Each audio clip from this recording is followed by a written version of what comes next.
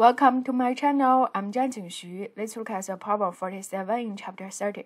Chapter 30 is about inductance, electromagnetic oscillations, and AC circuits.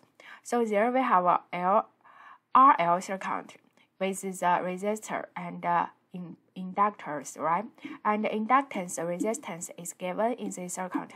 And also the current in this circuit is a function with a cosine function with time t. Ask you what is the average power dissipation. As we noted in this chapter, we know the power is only dissipated in the resistor. And the function about the average power for the resistor is 1/2 I0 square R.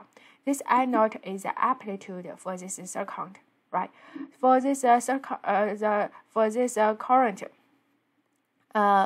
we can see it is a cosine function, so the I0 is amplitude for the I 1.80 amperes, and also R is given, so we input I0 and R, we get a final answer there. Thank you.